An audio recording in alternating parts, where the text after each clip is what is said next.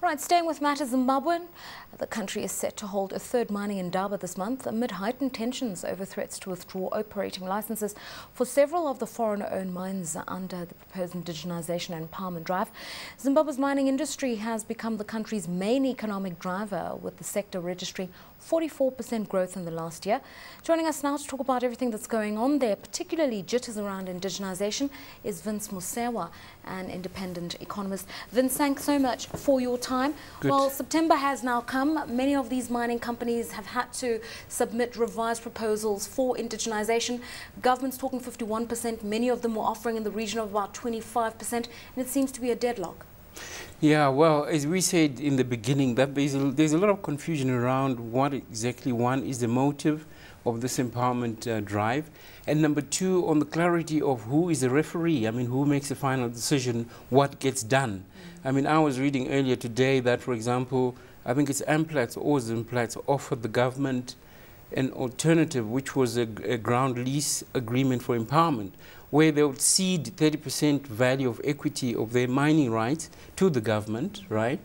And for them to actually be empowered. But I now hear that the government have now partnered with Billy Rottenbach, who is a white Zimbabwean, to actually explore those rights. So one is wondering, right, when everything is said and done, what exactly are we going to get on the ground? I mean, using that soccer metaphor, I think for many of the mining companies, the goalposts keep on shifting. They were first told that they had to introduce structural changes within the company within a matter of 5 years.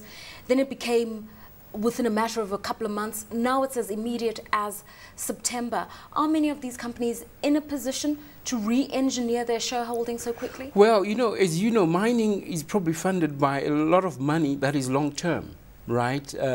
I mean, you put money in the ground and you want to get your return on investment, and it might take 5 to 10 years before you start actually getting. Now, being asked to restructure in that process, you have to change all your cash flow projections, your shareholder loans have to be serviced. It's a nightmare. I mean, we have learned from South Africa, and that BEE, where the black partner is borrowing in order to invest, is too risky, because it assumes that, for example, the share price of the asset is going to increase. And if it doesn't, the debt just increases, it just balloons. So I am really, really, really concerned in that. For example, the opposition is very quiet on the issue. I mean, they haven't come out guns blazing to say, listen, we're not agreeing on that. On the other side, I mean, I heard a very interesting story today.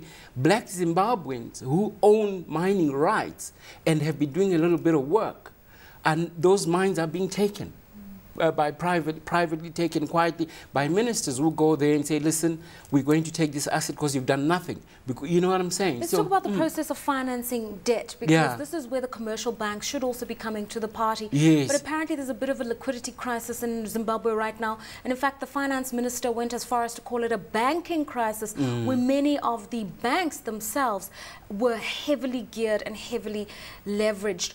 Are the banks in a position to come to the party here? Now, what has happened is, as far as I've heard, the revenues in the banks have started to increase, over time as business goes on, obviously from the tobacco proceeds, from agriculture and mining, as we know. But I mean, I was, for example, at an international bank in Zimbabwe trying to get funding for a transaction in Zim, and it just didn't happen. It was an excellent transaction where the returns were marvelous, and it was a good asset, but we just could not find the money. Right? And looking at where Zimbabwe banks are spending their money, more than 50% of their deposits is being lent to distribution businesses, about 2–3% to manufacturing, about 5%. So even if they have the money, they're not actually plowing that money back into the productive sector, because they don't have the credit line. So that's the dilemma. So then how would the black consortia that want to acquire some of these mining assets fund their stakes? Because obviously there's the option of taking the debt from the company itself. Then there was the other option of some sort of an empowerment fund. Yes, yeah. Now, okay, from the latest, I mean, the Minister of Economic Planning and Investment Planning was in Australia or somewhere, where he was asked what would happen if the buyer does not have money. And his response was, there's no deal, then empowerment won't happen. But obviously he comes from the MDC side, right? So he would say that. On the other side, there has been a board, an empowerment, national empowerment empowerment board that has been set up, which is to me typically a ZANU-PF platform, right? That says, listen, we are going to tax companies, right?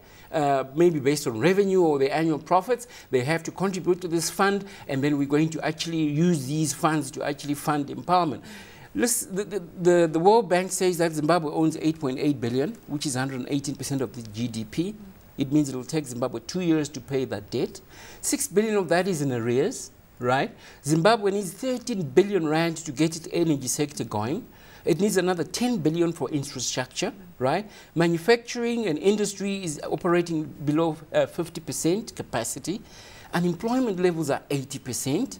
Right? And those are the critical priorities than actually funding empowerment as far as I'm concerned. Very briefly, Vince, the interesting factor though is although on the Zimbabwean Stock Exchange we've seen mining shares battered a little bit, it hasn't really impacted on the industrial side of the market, and today we've seen a bit of a pickup in mining shares. So investors are jittery, but they're not really talking about wholesale withdrawal from Zimbabwe, largely because of the huge platinum reserves that are in the country. Yeah. So will this impede on investment ultimately? Well, you know what, in my opinion, investors who want to be in Zim are already there. Right? They're not going to wait, and they're not going to wait for what's happening in the media or what policy. They are already there making their money. There's money being made, I mean, that's for sure. But I question the issue of judging the stock exchange as a measurement of economic activity. Because you must remember, one, the Zimbabwe Stock Exchange is very illiquid, it's very inefficient, and there's 2 or 3 big pension funds that own most of the counters. So there isn't that liquidity, and investors are not rushing in and out. So it's difficult for one to actually measure that as a temperature of what's going on. Thanks so much for your time, Vince Musewe there, just giving us his insights on the current situation that's really unnerved investors with indigenization proposals due out September of 2011.